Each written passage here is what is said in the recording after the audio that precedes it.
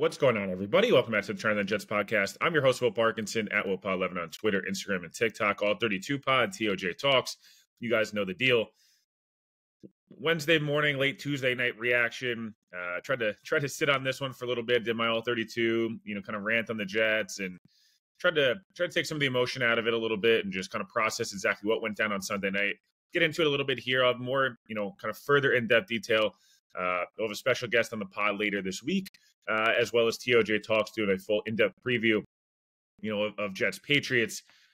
Sunday night sucked. I don't know how else to say it. I'll kind of cut the bullshit here. There's no reason to.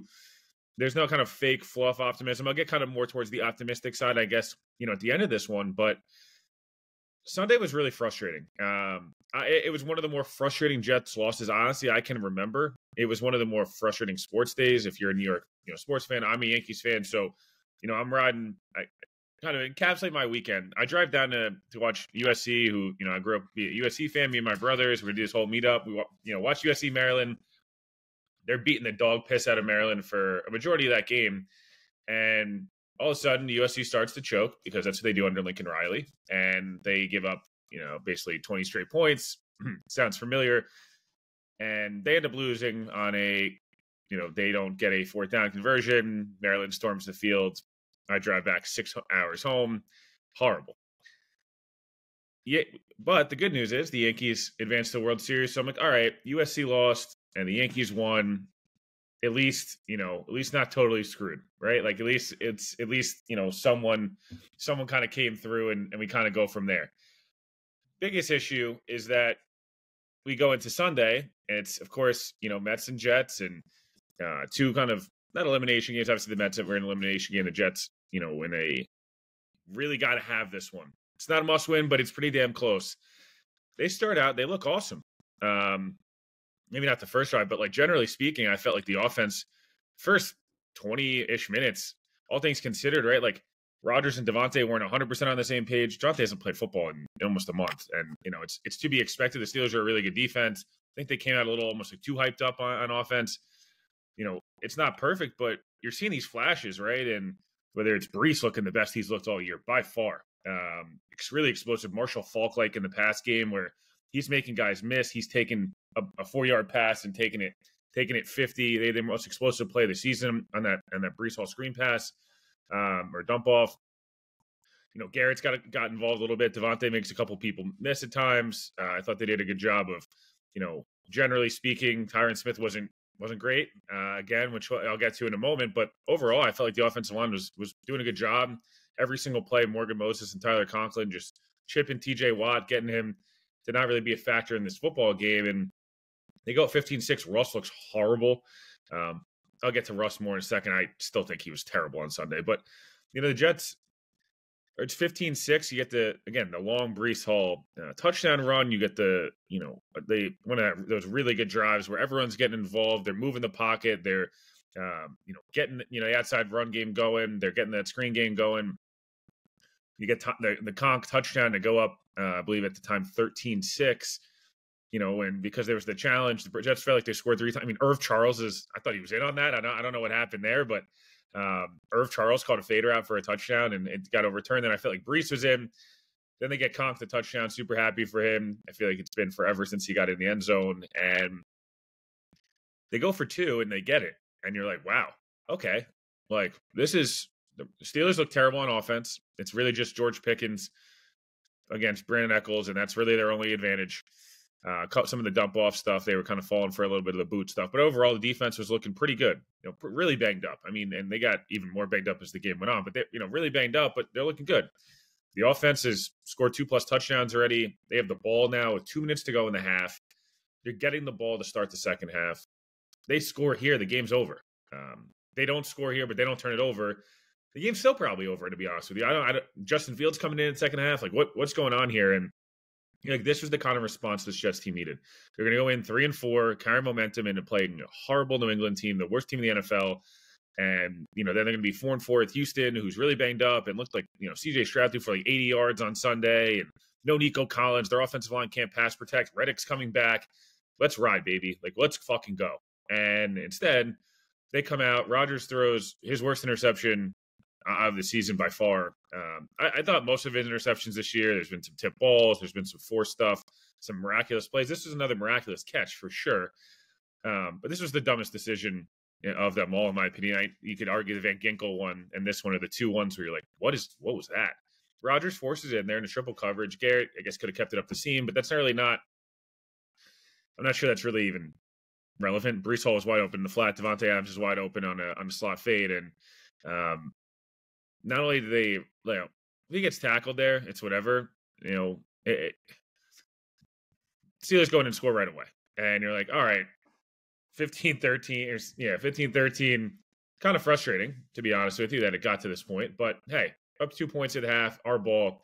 Let's go in the locker room. And by all accounts, the Jets were flat. And they spiraled from that interception. And that's where I think the biggest frustration of this game is why are you spiraling up 2 points on the road in a really hostile environment? Like, you're playing well. What are you doing? Why are you spiraling? And that to me is, it's on the quarterback who we talked about yesterday, and in terms of my energy's got to be better. I got to be not only, leading in that sense, but I got to bring better energy. I got to be better. I mean, Joe Tippmann echoed it. Some other players echoed the energy thing.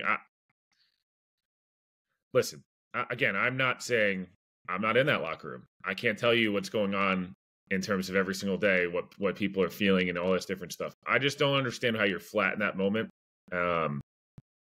Regardless, they come out and the play that, the Michael Carter moment of this season from the Patriots season 2 years ago, which you hope is not the case. You hope this is maybe the rock bottom that propels them, and I'll get to that in a minute.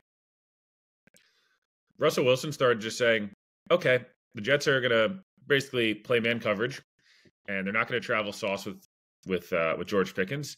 So anytime the safety's not over the top, George Pickens, who's one good quality as an NFL receiver, is his creativity and spectacular catchability.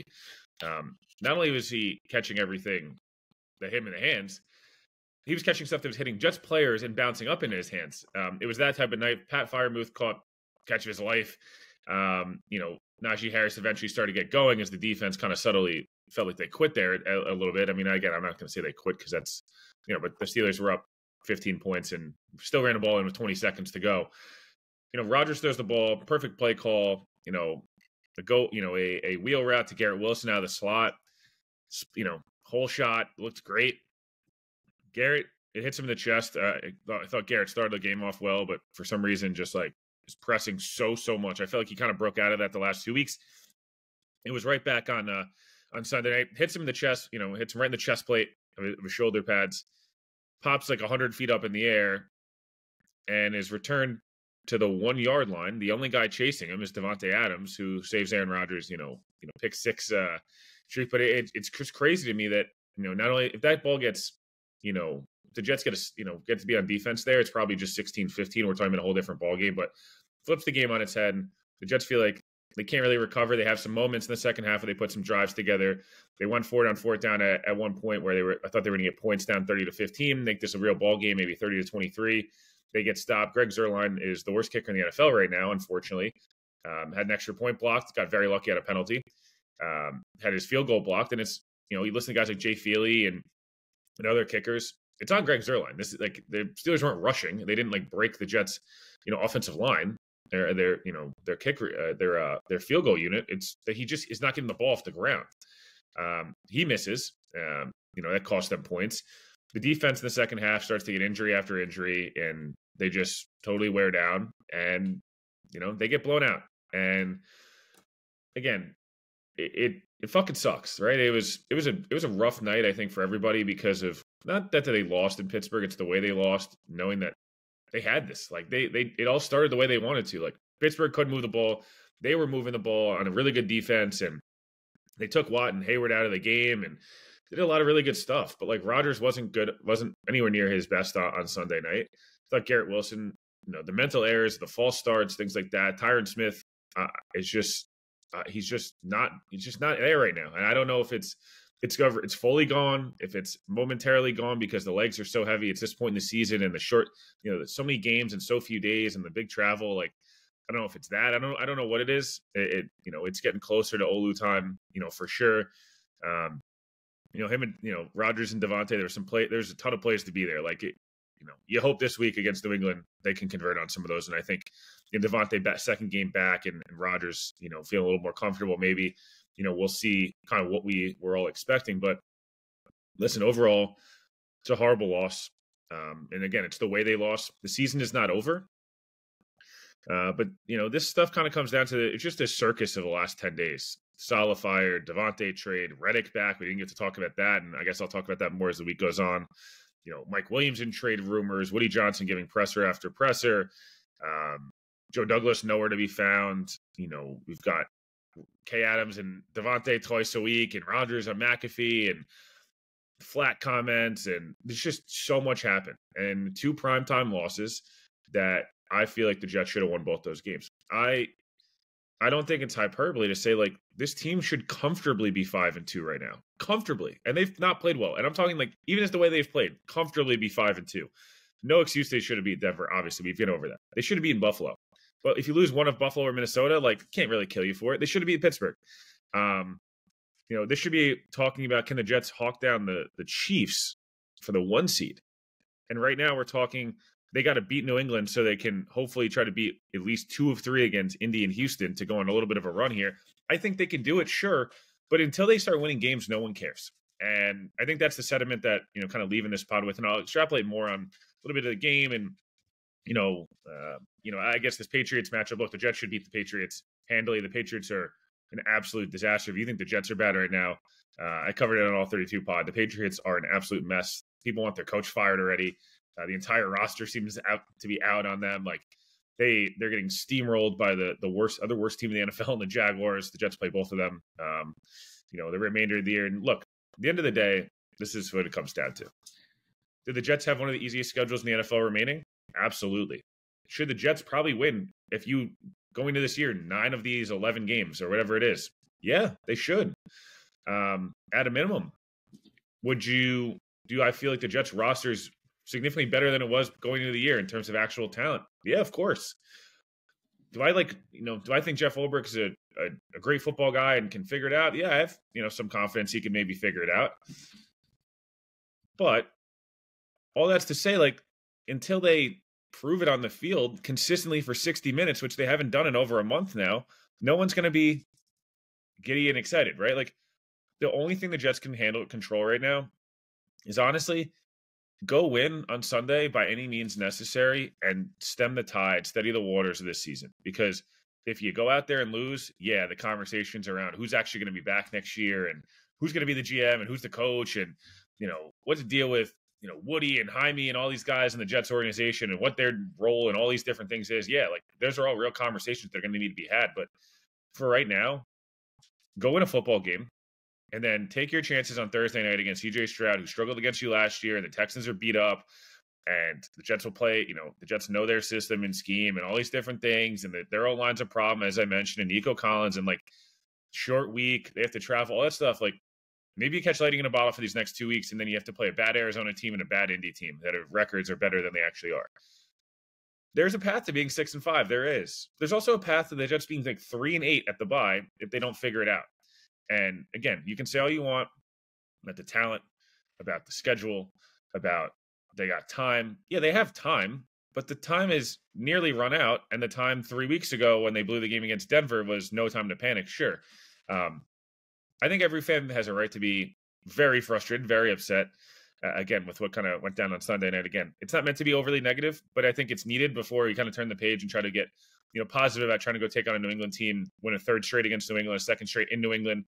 We got Bill Belichick calling out Gerard Mayo for calling the team soft and the whole 9 yards. Like, it's a mess. But the Jets got to go take advantage of it on the field. At the end of the day, again, it's not about the hype and expectations. Reset the expectations now. It's a week-by-week season for the Jets for the rest of the year. Win on Sunday, and then take care of business on Thursday. That's all. That's it. You want that building to be excited on Thursday? Go smoke the Patriots and win back some of the fans that are like, show me something. Just show me something. Get Devontae involved. Get Breece Hall going again. Breece was awesome on Sunday night. He finally looked like he was starting to see it. He's starting to get some of the outside zone stuff moving. Morgan Moses, feed off of his toughness.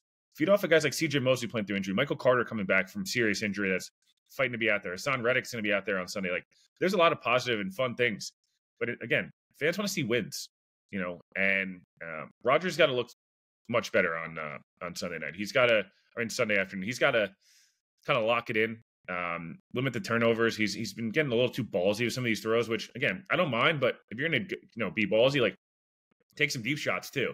He's just missed a couple times over the field. That and the Lazard one against Minnesota, which is so uncharacteristic of Rodgers. So again, appreciate you for listening. 15 minutes of negativity, but we'll be back on a more positive train tomorrow afternoon. Mike Giardi, my co-host on All 32, covered the Patriots the last 25 years, will be on. And then we'll have a special guest on TOJ Talks later this week. Appreciate it for listening. We'll talk to you guys soon.